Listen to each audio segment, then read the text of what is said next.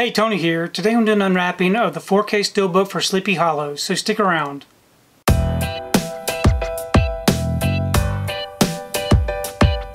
So today I wanted to take time to do an unwrapping of the Sleepy Hollow 4K Steelbook.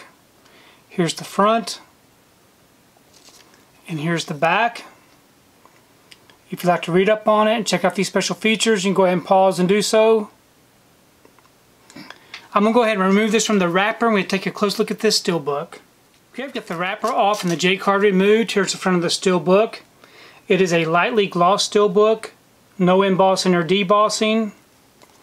And here's the back. We open it up. We have the front and back together. Now, on the inside, it is a Digibook, so it does come with a Digibook booklet type thing on the inside, and we have our digital code. So here's the inside. Very different kind of design. Like I said, it's a hard back book with all the different pages, and then the disc is housed on the inside. So pull that out. So the two discs are stacked.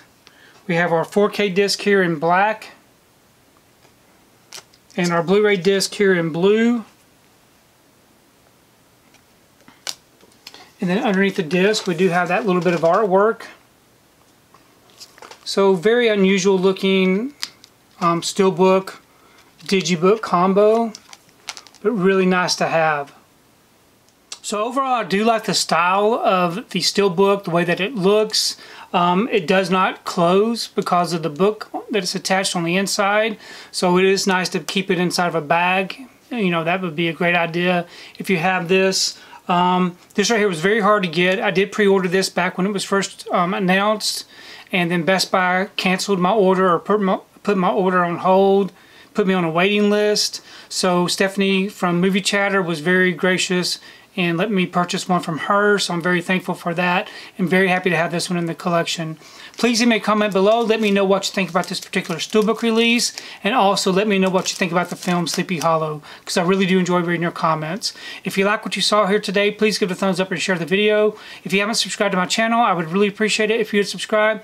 If you do subscribe, please remember to hit that notification bell so that you can be notified every time I upload a new video. If you haven't found me on my social media accounts, I'm on Instagram, TikTok, and on Twitter. And if you'd like to find out what I've been watching, you can find me over on Letterboxd. I do have links below. But thanks again for watching, and we will see you next time.